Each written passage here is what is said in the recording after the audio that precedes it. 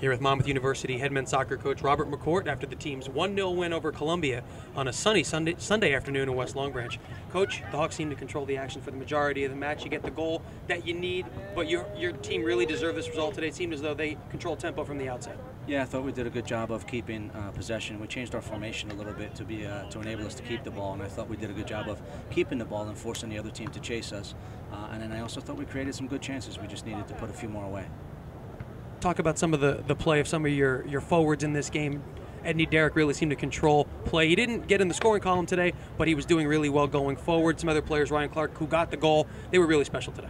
Yeah, I think Paco really, on the left-hand side, started off really well, and he stretched our defense by being really good as our left-sided forward. Jacob holds the ball up really well for us, and Derek is just electric in terms of his speed. So you have a really unique combination of guys, a big athletic guy who's got good feet, who can hold the ball up, a really crafty guy on the left-hand side, and a speed demon on the right. So I think it's difficult for any defense to handle that. And then as we say that, you again post another clean sheet, so that backline defense and Alex Blackburn doing the job again. Yeah, I thought the back four were tremendous. We made 2 adjustments, and I thought that those guys responded well. Our 2 center backs have been rocks all year, and Alex has been great in terms of keeping us organized and really, just making sure that there's no flaws in the back. And I thought the guys responded really well today. Coach, final question. You enter kind of the last part of the non-conference schedule as you get ready for the NEC schedule. What do you look for out of your team over these next couple of games?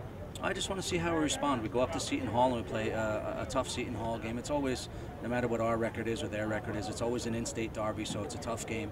And I want to see how the guys respond to that. We're playing on a big turf field up there. And then Sunday we play College of Charleston, who's nationally ranked. So it's nice to have a nationally ranked opponent come visit us. I just want to see how the guys respond. Coach, congratulations on the win today and good luck. Thanks very much.